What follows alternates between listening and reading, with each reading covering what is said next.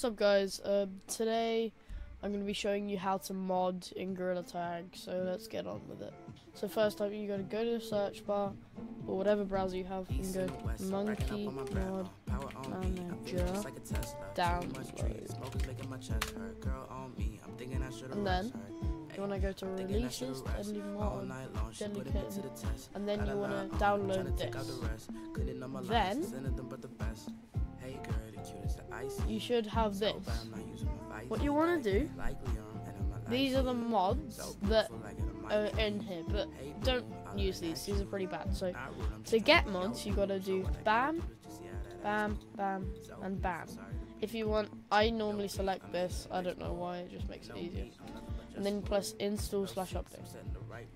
So if you go to utilities, you go to Bepinex folder, you should go to your plugins.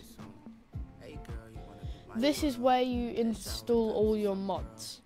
If I go to the Gorilla Tag modding Discord server and I select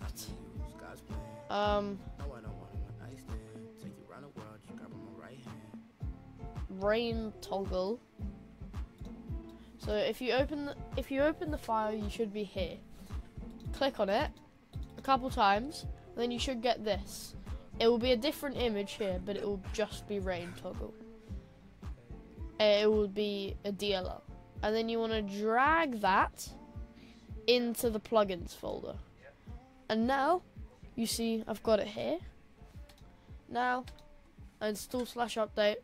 That's how you mod.